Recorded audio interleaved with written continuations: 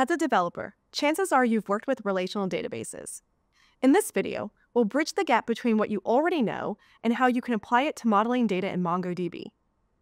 When we talk about data modeling, we're referring to the process of defining how data is stored, accessed, and managed within your database. A key component of any data model is the schema. The schema is the blueprint for how the data is organized in the database. Designing any schema involves gathering system requirements and mapping the entities and their relationships.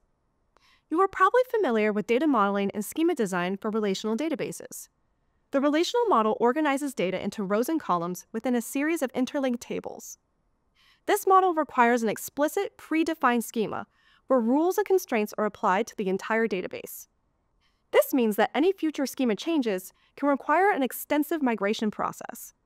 Modeling data in relational databases requires precision in order to normalize the data. Let's briefly look at an example of this using a bookstore application. To model the books metadata for our online bookstore, we would need a table for books and the related information, including their author. However, authors can have more than one book, and in our example, one book only has one author.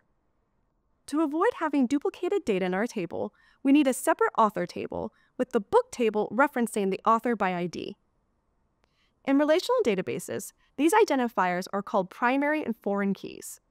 To help new users decide what to order, our bookstore will also have multiple reviews for each book.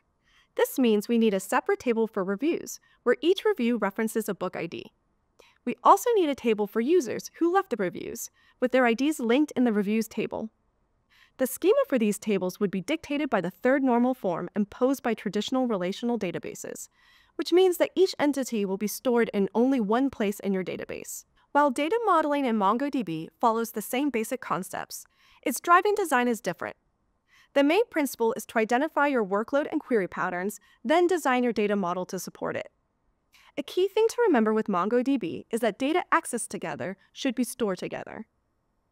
In MongoDB, database entities are stored in documents. Documents in MongoDB are presented in a JSON-like format, which makes it easy to work with structured, semi-structured, and unstructured data across many systems and platforms. Let's look at our previous example, this time using the document model. Here, all the associated data relating to an entity, in this case a book in our catalog, can be stored in a single document. In this way, documents are aligned with rows in relational databases. Each document has a unique identifier, the ID field, which is similar to a primary key in a relational database table. In MongoDB, fields are the key value pairs within a document, similar to columns in a relational database. As you can see, documents look like JSON objects you'd work with in your applications. Now, instead of storing all of these rows in a table, documents are stored in collections. Collections are used to organize related documents. The document model is inherently flexible. The document acts as the schema. This allows us to create similar but different schemas for the same set of entities, depending on the needs of our application. This flexibility comes from three core design principles: polymorphism, ease of use when working with arrays, and the ability to embed related documents into a parent document. Polymorphism refers to the database's ability to store documents with different structures or fields within the same collection. For example, a single books collection can store both print books and ebooks. If you were to represent the same data in a relational database, you would need multiple columns with null values.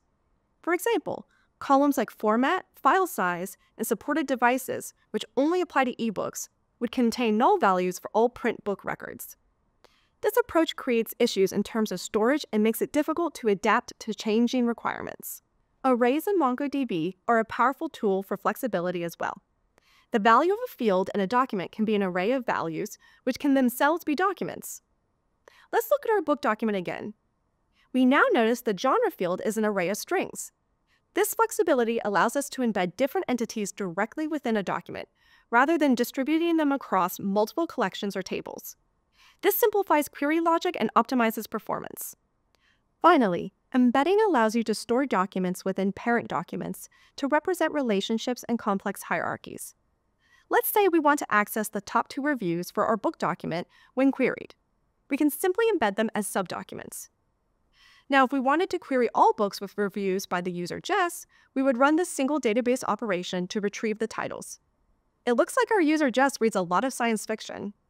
Compare the same operation to SQL in a relational database. You would need multiple costly join operations across 4 tables to perform a similar query. The returned results would also be in a less natural, tabular format due to the inability of the relational database to natively support arrays for genres or reviews. The document model also makes it possible to normalize data by referencing other documents from a main document. This is similar to the normalized data model you're familiar with in SQL. You can even mimic a join operation by using the $lookup stage. The key point here is that in MongoDB, you're not constrained to one way of storing data and creating relationships. You can choose to normalize some data, embed other data that will be accessed together, or use any combination of storage methods that makes sense for your application. Now, some applications require a more rigid schema to ensure consistency. MongoDB offers schema validation that's enforced by the database itself. You can define rules and constraints, much like in a relational database, to keep your data clean and consistent. The validation occurs directly in the database, no matter which application or user is accessing it. Schema validation also works with polymorphic collections and embedded documents. Getting up to speed with MongoDB is a small leap if you're used to working with a relational database. With a slight mindset shift, you can start taking full advantage of the document model's flexibility. Let's quickly recap what we covered in this lesson. MongoDB's document model stores data in key value pairs, similar to a JSON object. A document is similar to a row in a relational model. Groups of similar documents are stored in collections. This is like a table in relational databases. MongoDB has a flexible schema. Documents in the same collection can have different fields or take different shapes. This is referred to as polymorphism. MongoDB also supports arrays and embedding documents within a parent document. Finally, we discussed the golden rule of MongoDB. Data that is accessed together should be stored together.